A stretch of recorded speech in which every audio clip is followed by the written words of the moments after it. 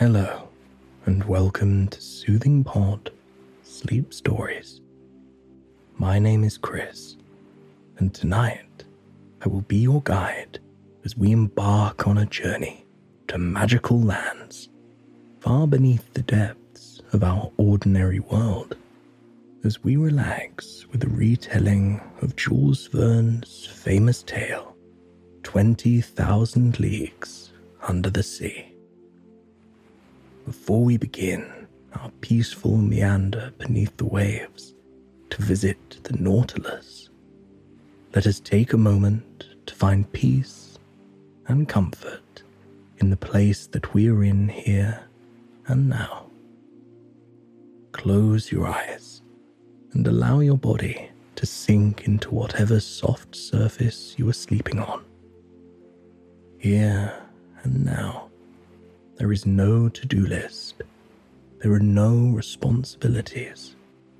There are no obligations. By simply closing your eyes and listening to the sound of my voice, by joining me on this serene journey, you are already giving your body the gift of rest and relaxation. Anything else that you are seeking will come in time. But for now, trust that you are doing more than enough. With your eyes still closed and your body sinking deeper and deeper into a comfortable position, I'd like you to try to picture something with me. You are laying in the warm sand of a remote beach on a perfect summer day. You can feel the warmth of the sand on the palms of your hands, your arms, your back, your legs, your feet, even your neck, working away any tension that you are carrying there. The sound of seagulls flying overhead and the rhythmic beats of the ocean waves urge you to settle in to the serene moment in time, to simply be with no expectations. And slowly, the motion and life of the world around you truly settles into you. The cool waves glide up onto the shore, carrying with them a blanket of colourful seashells and ocean treasures. You are just far enough up the beach so the waves don't drench you. Instead, they lightly brush against the ends of your toes, cooling your entire body off in one beautiful wave of sensation. The golden sunlight warms you as the waves scurry back to the sea, and by the time they return again, you are ready for the icy touch of the sea foam and the clicking and clacking of shells as they reach a happy resting point. As the waves rush in to brush over your feet, you find yourself tensing your legs and hips. The cool water cascades over them, and then, after hovering over you for one brief and beautiful beat, the tide returns back to the sea. As it does, you release the tension in your legs, feeling a wave of total and complete relaxation come over them. As the waves begin to make their way back towards you, you tense your abs, your torso, and your shoulders. The cool water washes over them, hovers for that flickering moment of serenity, and then glides out to sea. As the waves roll off of your skin, you release the tension in your torso. You sink deeper into the sand as all the tension in your body melts away. When the tide returns to kiss the shore yet again, you tense your neck, arms, and jaw as tightly as you can. The fresh water of the ocean brushes over your shoulders, your neck, and your arms. Only in this moment of tension do you realize how much you are carrying within yourself. The waves retreat, and as they do, you release your muscles. The stress is carried away by the cool waves, and all that you are left with is the warmth of the sun shining down on your skin. If at any point during your journey tonight you feel like you could use some extra relaxation, know that you can always visit this beach where the dancing waves can give your body some well-deserved relief. Now that we have taken the time to find peace and comfort in the place that we are in here and now, let us begin our story. The summer of 1866 was a strange one. It was not just due to the sweltering heat that rippled through the countryside of France, leaving many farmers fanning themselves beneath the bountiful trees in their rolling fields. It was not just due to the rain that came in the days after that, soaking the streets of Paris as residents sipped on their café au lait and spoke to each other in hushed tones. No, the summer of 1866 was a strange one because of what those Parisians spoke of in their hushed tones. Around the world, American and European sailors reported seeing something in the water that they had never experienced before. Something enormous that put them on edge. Sure, they had seen their fair share of blue whales basking out of the water and in the sun with such a grand size that it was hard to believe it was a living thing. But this was wildly different. The size of this thing, this oddity, was beyond anything they had ever seen before. It was faster than any known creature on Earth, and capable of shooting columns of water 150 feet up into the air. Anyone who had seen it and made it back to shore to tell tales of it had a certain magic in their eye when they spoke of the columns of water, the creature, the thing pulsed into the air. It was like a geyser. The geysers of faraway Iceland or the wilds of Russia. But it was even taller. It cast a mist into the air that was otherworldly, engulfing any boat that crossed its path in gossamer of rainbow and white. It was like walking through a dream world. Dr. Pierre Aronnax had heard many tales of this strange monster as summer turned to autumn, autumn turned to winter, and winter turned to spring. In fact, He looked for these stories everywhere he went. He'd wait by the docks, desperate to speak to any sailors that had caught a glimpse of it. At the Museum of Natural History, where he served as the assistant professor, he spent many days in deep discussion with his co-workers about what the creature could possibly be. Though, no matter what anyone else said, Pierre's mind was made up.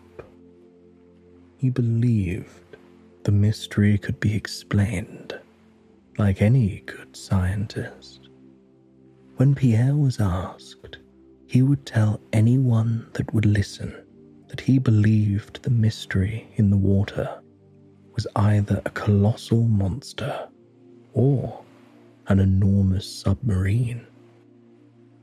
As much as his colleagues fed into his beliefs, the various governments of the world did little to agree with him. They rejected the idea that it could be a submarine. The technology and engineering required to create such a vast, impressive craft would be nearly impossible.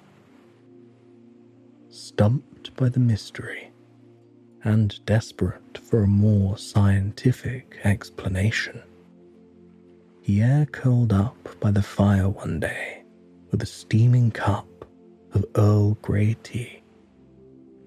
As the fragrant smell of the tea melded with the warm aroma of the cracking wood, Pierre found himself slipping into a new explanation. He wrote swiftly, his fingers clasped around his dip pen as though the secrets of the universe were dripping off of its tip in thick, black droplets of ink. When he was finished, he had no idea how much impact his words would have. Pierre proposed that the creature behind these sightings was none other than a large narwhal that had yet to be discovered by humans. Pierre could imagine a narwhal somewhere beneath the depths, gliding through the water with graceful ease and speed to reach the glistening tops of the waves. Fortunately, Pierre wasn't the only one who saw this as a possibility. When the US government read his convincing article, they decided it was time to get to the bottom of this strange mystery. They deployed the Abraham Lincoln, a frigate, to search the vast oceans to catch a glimpse of the creature and determine its origin. Invited aboard for the journey, Pierre gratefully accepted and climbed aboard the ship. His servant, Conseil, packed his belongings with haste. He could already taste the fresh ocean air and imagine the tropical islands that they would glide by all around the world in search of the answer to this mystery. When Pierre and Conseil stepped aboard the frigate, they felt a sense of belonging and relief. It was a fine ship, crafted fairly recently, and it cut through the water with such ease, Pierre was certain no creature or thing could be a match for it. Commander Farragut welcomed Pierre with a warm smile and showed him to his cabin, a cozy, lamp-lit room with plenty of space for him to place his books and other belongings. He loved the smell of books almost as much as he loved the briny aroma of the wide open seas. His first day was spent meandering around the ship and gazing out at New York Harbor fading into the distance. He could already feel the wistful sensation in him rising from the embers of his boyhood dreams of adventure and fame. Ned Land, the finest harpooner in the world, greeted Pierre with a smile, thankful to hear a French accent. A Canadian from Quebec, his French heritage ran deep, and it felt like being at home speaking to someone from his motherland. Ned, Pierre, and Conseil spoke on the top of the deck to one another for what felt like hours in the breeze of the wide open sea. They gazed out over the horizon as they grew nearer and nearer to it, their conversation growing more intellectual and emotional with every passing moment. They were eager to catch sight of the creature beneath the waves, but as time passed, it seemed less and less likely. The ship crossed the deep blue of the Atlantic, sailing on fair winds. The crew took turns keeping watch from the deck. But as the weeks turned to months, their vigor only lessened more and more. Pierre found himself daydreaming most days, as did Conseil, who told Pierre the two should be back in the halls of the Natural History Museum, classifying fossils. Indeed, Pierre did miss everything about the museum. The rich mahogany shelves, the endless samples of the natural world, the smell of the books on display, and of warm tea being brewed by other intelligent minds.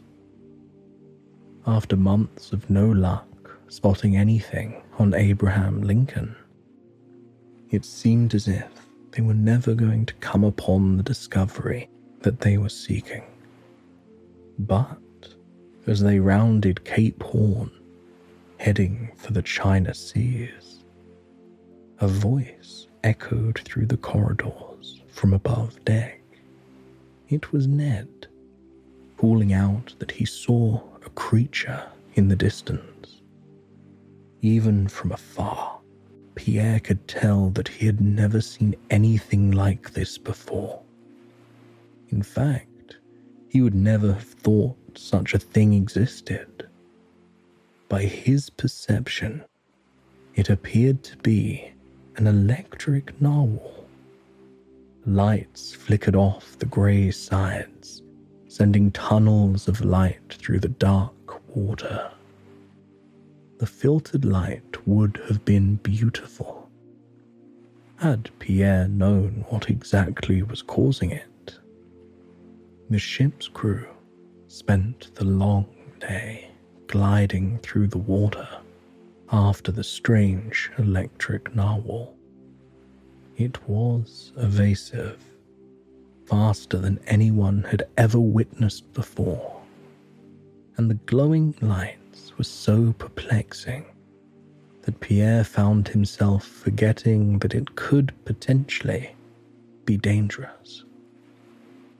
Crew members harpooned the creature, shot at the creature, and yet nothing seemed to affect him. It sailed around them with ease, bopping in and out of the water, and flashing its lights in strange, mesmerizing patterns. When the beast finally seemed to quiet, its lights off, and its body still and moving with the tide, Ned knew what his next move had to be. He threw his harpoon through the air, but the sound that echoed off of the creature wasn't that of a living thing. Before Pierre could react, the creature let out two enormous spouts of water, aimed directly at Abraham Lincoln. It was such a display of power and beauty that Pierre found himself gazing at it in dumbfounded silence. The towers of water were impossibly powerful, and yet here they were, defying all logic and jetting through the air. They left a trail of rainbows behind them in the coruscating light, something that would have been breathtakingly beautiful had it not been pointed directly at Pierre. His feet disappeared from under him. It was nothing but the sound of the water hitting him, and then the sound of him hitting the water. The silence of the ocean that washed over him was like entering another world. For a flickering, serene moment, there was nothing but him floating in a distant land. There was the familiar rumble of the water in his ears, the rhythmic beating of his heart, and the cool, brisk feeling of the sea welcoming him into the waves. When he opened his eyes, he discovered Conseil staring back at him in the water. He had jumped after Pierre, unable to bear the thought of him wading in the ocean alone. The sight of a friend in such an unfamiliar place sent a feeling of warmth radiating through Pierre, one that brought him a sense of safety as the cold waves knocked him about. The two took turns swimming in the water, clinging to one another to conserve energy. The touch of a long-trusted friend made the situation at hand much more bearable. And as their ship disappeared into the distance ahead of them, they knew they needed one another more than ever. Soon, however, Pierre found himself slipping. One moment he was swimming, and the next he found himself in darkness and peaceful silence. In the blink of an eye, he found himself laying on something metallic. Ned and Conseil stood over him, delighted to see him awake. Pierre felt the metal surface beneath him in long, curious strokes. It was only then that he realized they were laying on top of the beast. Only, in this case, the beast was not a beast at all. They were laying on top of a submarine. By then, night had begun to fall. The last rays of light painted the horizon and sea before them in a mosaic of orange, purples, reds, and yellows. It was as if the universe was highlighting the grand discovery that they had just made. The three recovered from their time in the water and gazed at the stars overhead, watching in awe as they passed theories back and forth between one another. As morning broke, they found themselves in a new light. The seas were flat and calm, ignited a fiery red and orange by the rising sun. Slowly, the ship beneath them began to descend into the waves. Desperate not to go into the water again, Ned stomped on the top of the ship, revealing a passageway into the machine itself. 8 men arose from the darkness of the ship, their faces masked and their gestures in a trained unison with one another. They took Pierre, Ned, and Conseil beneath the hull of the ship as it sank beneath the waves. In the darkness, Pierre focused on the rhythmic clicking of the ship to bring himself peace. He wondered how a ship of this magnitude could run, how it was possible to create a thing of such strength and beauty. Soon, however, the darkness was chased out by a comforting flash of light. A bright bulb illuminated the room around them, revealing chairs and a table. 2 men swiftly glided into the room, their outfits unlike anything Pierre had ever seen, and their language unlike anything he had heard. They did not understand English, German, French, nor Latin, and the language they spoke of sounded nothing like either of them. With a shrug of their shoulders, the 2 men exited, sending a steward in after them. Without so much as saying a word, the steward dressed the table in a fine cloth and dutifully placed engraved plates and utensils atop the threads. He handed each of the men a fresh set of clothes before he returned with a delicious meal. The aroma of the seafood nearly brought Pierre to his knees. He had never seen food this succulent, nor this high quality. In fact, he had never seen food like this before. He could tell it came from the ocean, but the fresh, buttery taste of the meat was better than the finest seafood he had ever eaten. Whoever lived aboard this vessel did not do so without life's finest pleasures. With their stomachs full and their bodies exhausted by the ordeal of the past few hours, the 3 sailors gradually found themselves drifting to sleep in this strange new world. It came slowly over them, a much-needed warm blanket of comfort after spending time aboard the top of the vessel with such uncertainty. As Pierre awakened the following day, the curiosity welling inside him felt as if it were going to spill out. Soon, Nemo, the captain of the ship, walked through the door with an unreadable look on his face. Though earlier he had pretended not to know French, now he spoke in perfect French to the prisoners aboard his majestic, wondrous ship.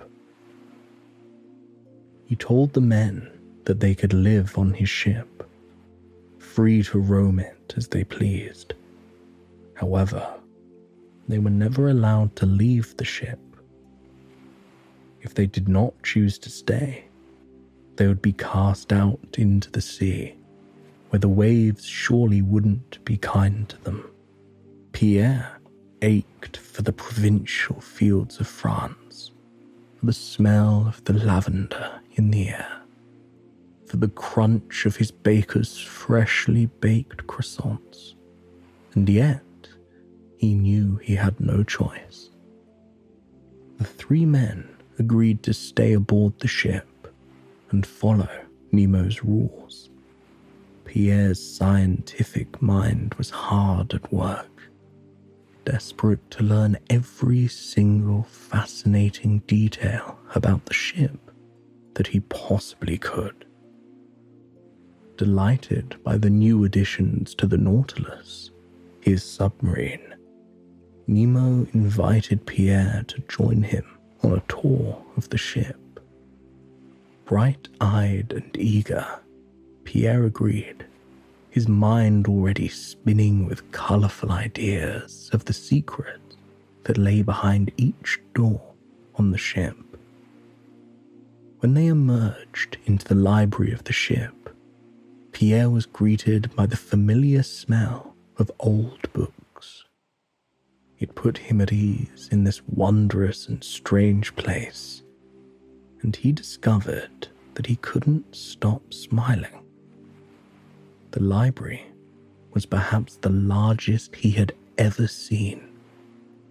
Books extended to the ceiling and to either side of the massive room, creating a wall of knowledge built by some of the greatest minds in the world.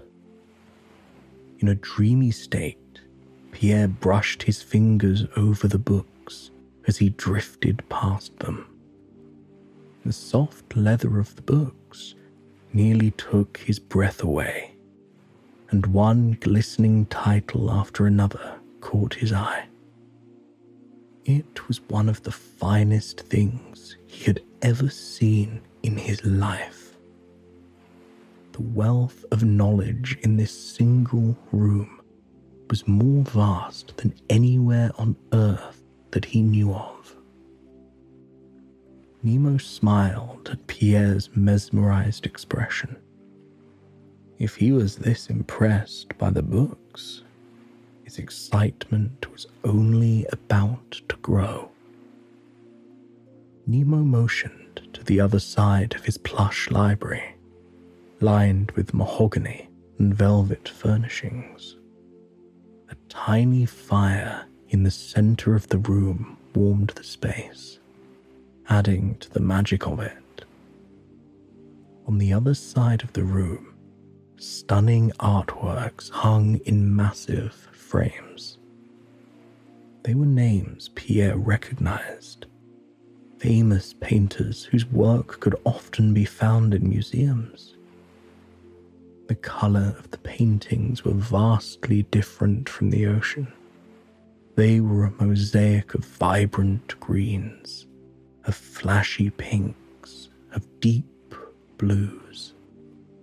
Each swath of color seemed to be more stunning than the last. Beneath the paintings, sheet music was carefully displayed. Pierre couldn't help but page through title after title.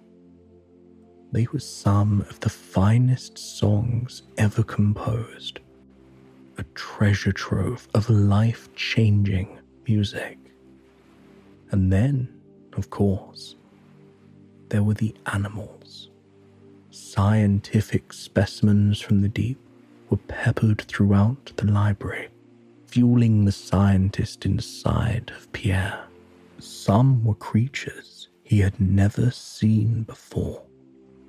Surely creatures that explored distant or deep waters, far beyond what humans could reach. Though he was captive aboard the Nautilus, he had never felt more enlightened or excited. His thirst for knowledge outweighed everything else.